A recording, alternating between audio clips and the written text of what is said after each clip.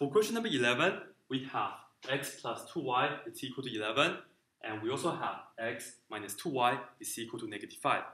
We have two equations with two unknowns, x and y. So in order for us to proceed, I have to get rid of one variable first. But this question is pretty convenient because I see that we have positive 2y right here and a negative 2y right here.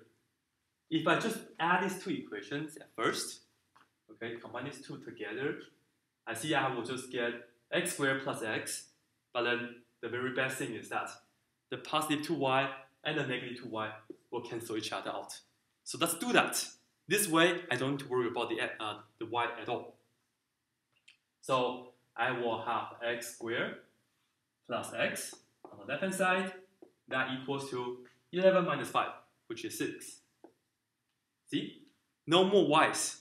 I just have x squared plus x is equal to 6. It's a quadratic equation. Let's move the 6 to the other side. Minus 6 right here, and minus 6 right here as well. So we will get x squared plus x minus 6 equals to 0. And we can factor this out.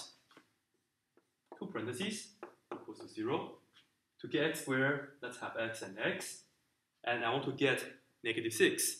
But I want to, when I add these two numbers together, I want to produce a positive 1. So let's try, well, let's have positive 3 and minus 2. Works, okay? That's a correct combination. From the first parentheses, x plus 3 is equal to 0. The second parentheses, x minus 2 will equal to 0. So for the first one, after I minus 3 on both sides, we have x equals to negative 3. For the second one, plus 2 on both sides, we will get x is equal to 2. Okay? However, we are not done yet. This is a system of equations. Once we get the x, we also have to get the y. Okay? And I will just make a note right here. This equation, we see we have the x, we have two numbers for x, right? Two values for x. And we are going to have two solutions in this case. Sometimes you may have no solutions, two solutions, one solution, or maybe 4 solutions, infinitely many solutions. But in this case, we are going to have 2. And in this situation, it doesn't matter which equation, which original equation you plug it back. It seems like the first one it has a square. Let's not touch that. Let me use the second one. Doesn't really matter.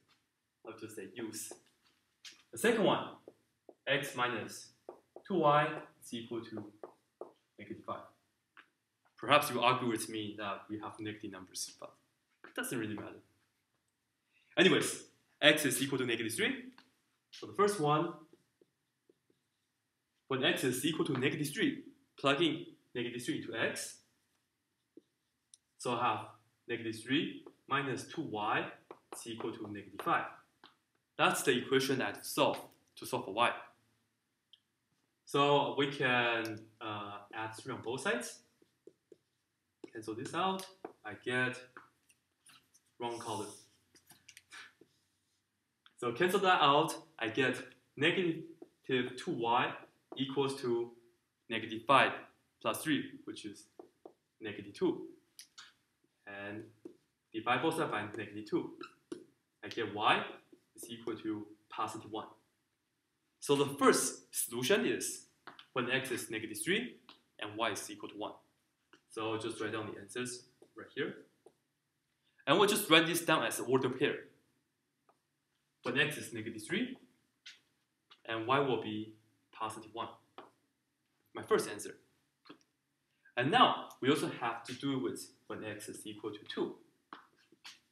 I'll plug in 2 into the x. I will get 2 minus 2y is equal to negative 5.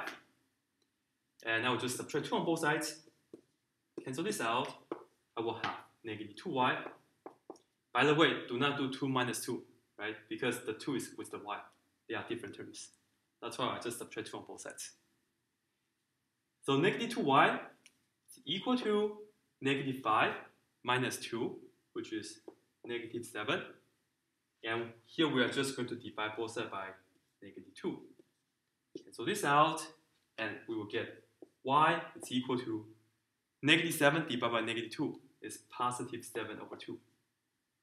So the second answer will be when x is equal to 2. Y will be 7 half. Okay. X is equal to 2, and y is 7 half. 7 half. Like this.